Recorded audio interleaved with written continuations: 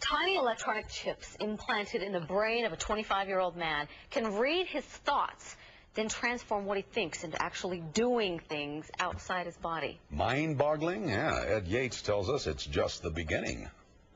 And that it is, Dick. For the first time, hair-thin electrodes that were built inside a lab here in Salt Lake are now inside the mind of this 25-year-old quadriplegic in Boston.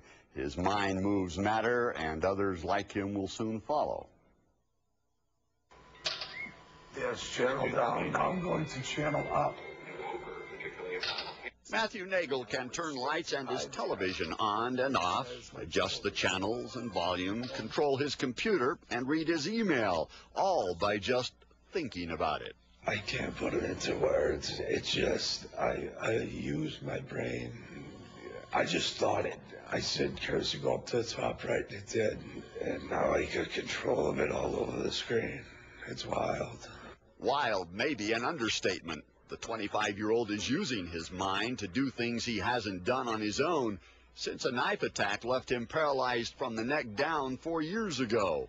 100 hair-thin electrodes implanted a millimeter deep in the motor cortex of his brain are picking up the same thought signals that would have been sent to his arms and hands. Now they're being converted to make computer-controlled objects do the same thing. Now close. Eyes open.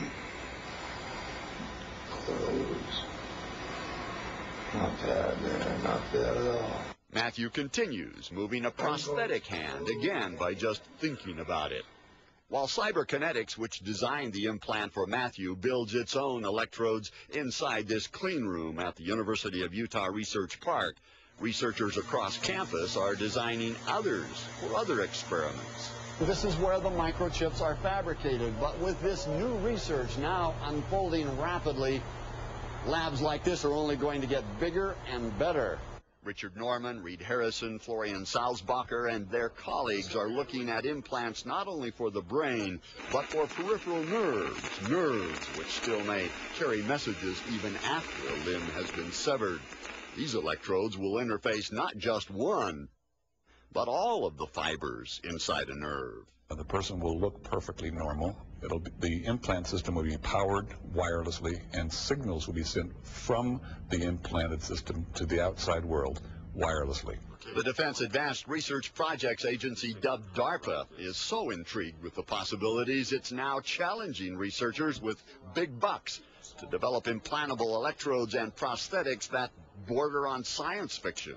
Basically, the recreation of a human arm. The ultimate goal of this request for proposal is to have an individual, an amputee, be able to play a piano, to be able to fret a guitar, and to be able to thread a needle.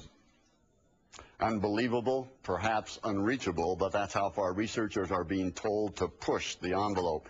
Researchers do believe these new implants might even dispatch signals to the body's own muscles, cut off, say, from a spinal cord injury.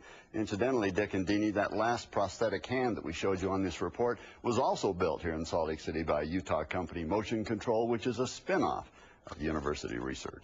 We'll have to believe they will get to that point. I mean, you really do. Possibilities. What they're doing. That's really interesting, Ed. Yeah. Incredible. Well, it's nice to